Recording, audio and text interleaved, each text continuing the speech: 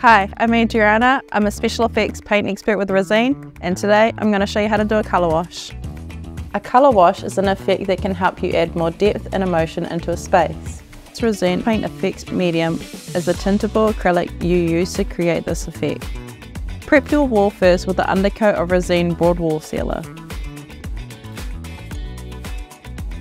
When that's dry, give it a light sand and a brush off. Now you're ready for your base coat. Today I'm using Resene Zylone Sheen Quarter Stack. When that's dry, apply a second coat. For my top coat, I've got Resene Zylone Sheen Concrete. And to create my colour wash effect, I'm mixing 5 parts Resene Paint Effects Medium with 1 part top coat. Then I use a large fence brush to apply it. The idea is to make crisscross patterns on the wall. It's called the crow's foot method. Then you dab it with a tack cloth to blend it in.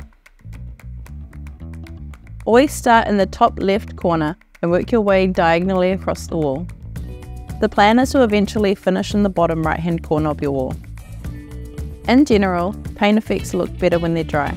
All good things take time.